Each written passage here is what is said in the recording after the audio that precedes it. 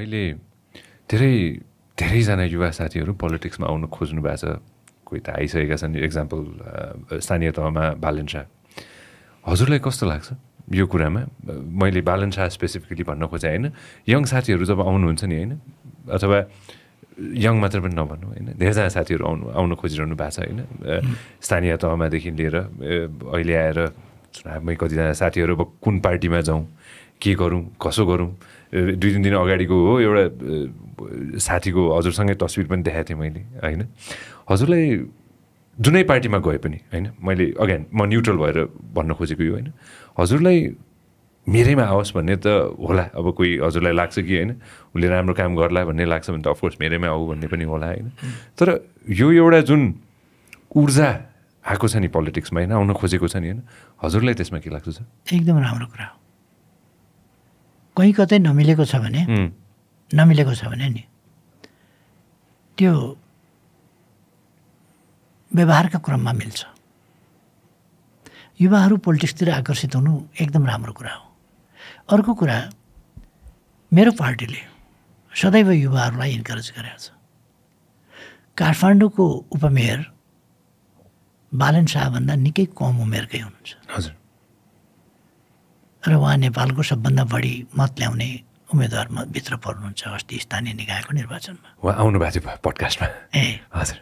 र त्यो मेरै पार्टीले उहाँलाई इन्करेज गरे हो। त्यस कारण हामीले महिलालाई इन्करेज गरेका छैनौँ भन्ने कुरा होइन, युवालाई इन्करेज गरेका छैनौँ भन्ने। C is less than 30। अस्ति नै मैले एक ठाउँमा बोल्दाखेरि अलिकति त्यो मेयर भन्नुभएको थियो भनेपछि के थियो? मैले उपमेयर भनेको थिएँ। अब टङ्सिलिप भएको पनि हुनसक्छ, त्यो त्यस्तो कहिले कहिले हुन पनि सक्छ। तर त्यसलाई कुनै ठुलो विषय बनाइरहनु पर्ने कुरा होइन। तर मैले उपमेयर सुनिता डङ्गोलको कुरा गरेका थिएँ। हजुर। कि उहाँको उमेर 30 भन्दा कम छ। 29 वर्षको हुनुभयो होला। र काठमाडौँ महानगरको उपमेयर जस्तो जिम्मेवारी हामीले दिन प्रस्तुत गरेका थियौँ र हामीले कम्बिनेसन मिलाएका थियौँ। त्यसमा जनताको के छनौट भयो, के रुचि भयो, त आफ्नो ठाउँमा होला। तर हाम्रो कम्बिनेसन, हामीले पुरानो जेनेरेसन नयाँ जेनेरेसन त्यसरी मिलाएका थियौँ। र हामी पुरानो जेनेरेसन र नयाँ जेनेरेसन मिलाइकन क्रमशः हस्तान्तरण भनेको एकैचोटि खाली गरिदिएर हुँदैन। हामीले क्रमशः तपाईँले दौड्न नसिकाइकन एकैचोटि म्याराथनमा पठाउनु भयो भने कोही पनि म्याराथन सफल गर्दैन, पारी पुग्दैन। किनभने त्यसका लागि महिनौको होइन वर्षौँको अभ्यास चाहिन्छ। रेसको, लङ रेसको, लामो दौडको अभ्यास चाहिन्छ। त्यसमा तपाईँको फोक्सोले स्थिर ढङ्गले काम गर्ने बन्नुपर्छ। मुटुको धड्कन स्थिर ढङ्गले धड्कनेमा पुग्नुपर्छ दौड्दाखेरि, नत्र त मुटुले धान्दैन कि त फोक्सोले धान्दैन। तपाईँको मसलले त्यसै गरी थेक्न सक्नु पऱ्यो नि। त्यति 42.95 किलोमिटर्सको दौड, त्यसमा मसलले तपाईँको धान्नु पऱ्यो, तपाईँको स्टामिनाले धान्नु पऱ्यो, स्टामिना हुनु पऱ्यो नि तपाईँसँग। र तपाईँको मस्तिष्कले यो सबै चिजलाई सन्तुलित ढङ्गले चलाउनका लागि दौडको मात्रा, गति, त्यसलाई नियन्त्रण गर्नु पऱ्यो। यो सबै चिजको कम्बिनेसन गर्न तपाईँले ट्रेनिङ दिनुपर्छ, सिक्न पर्छ, दौड्न पर्छ। थोरै थोरै थोरै बढाउँदै लगेर गर्नुपर्छ। एकैचोटि गर्छु भनेर पनि कतिवटा कुरा हुँदैन, कतिवटा कुरा एकैचोटि गरेर पनि हुनसक्छ। जस्तो के भने अब सामान्य कुरा सिकाइन्छ र बन्जी जम्प गराइन्छ। बन्जी जम्पको डोरी बलियो हुन्छ, बाँधेको राम्रो हुन्छ, त्यो खस्दैन भन्ने कुरा यकिन हुन्छ। त्यसकारण खस्दैन भन्ने ढुक्क पारेर विश्वास दिलाएर अनि हाम फाल्न लगाइन्छ। त्यो विश्वास दिलाएको ठिक छ, एकैपल्ट हाम फाल्दा हुन्छ।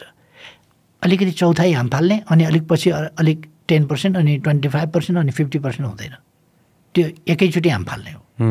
तर त्यसमा उसलाई जानकारी हुन्छ त्यसबारे। अलिकति र धेरै जम्प गर्नुमा कुनै फरक हुँदैन त्यहाँनिर। त्यसर्थ यस्तो कुरा र म्याराथन जस्तो कुरामा फरक हुन्छ। अभ्यासको कुरामा एकदम तपाईँलाई मनपर्छ भनेर पनि कोही युवालाई लगेर फुटबल खेलमा एकैचोटि टिममा किन राख्दैनन् त? म युवा छु भनेर किन फुटबल टिममा चाहिँ सेलेक्ट गर्दैन? किनभने ट्रेनिङ छैन, ट्रेनिङ पुगेको छैन, अथवा त्यस खेलका लागि उसको शारीरिक बनोट अथवा कुनै चिजले साथ दिँदैन।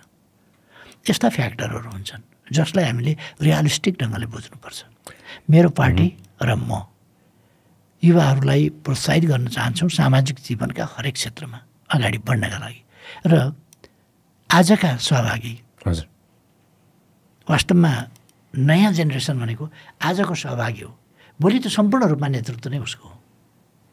त्यसकारण आजको सहभागिता भोलिको नेतृत्वको तयारी, लिडरसिप ट्रेनिङ हो। यो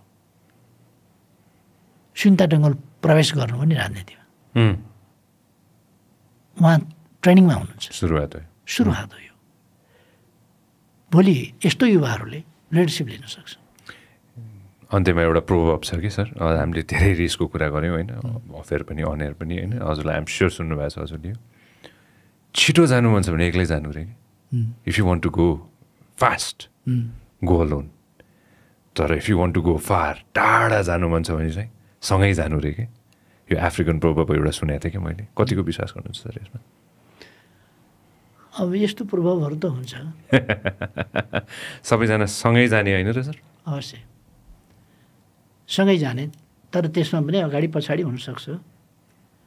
अगाडि पछाडि स्वाभाविक रूपमा हुन्छ, किनभने हजुर हजुर त्यो के भइदिन्छ भने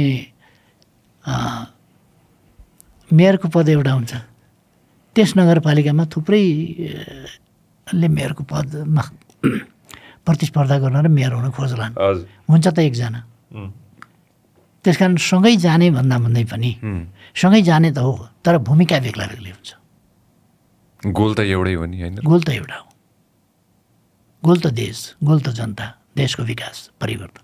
त्यसमा कुनै शङ्कै छैन। रूपान्तरण त्यही हो, शङ्कै छैन। यसमा सहयात्रा आफ्नो आफ्नो ठाउँबाट किसानको पनि योगदान हुन्छ, मजदुरको हुन्छ, विद्यार्थीको हुन्छ, बुद्धिजीवीको हुन्छ, प्रोफेसरको हुन्छ, डाक्टर इन्जिनियरको हुन्छ, व्यवसायीको हुन्छ, व्यापारीको हुन्छ, पर्यटकको हुन्छ, पर्यटन व्यवसायीको हुन्छ, अनेकको हुन्छ नि त। योगदान त सबैको हुन्छ। सहयात्रा सबैले गरेका हुन्छन्, तर सहयात्राभन्दा आफ्नो ठाउँबाट हिँडिरहेका हुन्छन् उनीहरू। If you love what we are doing, make sure that you subscribe and turn on notifications. This program is brought to you by Vyas Studios. Thank you very much for watching us on YouTube. Make sure that you also listen to us on Spotify.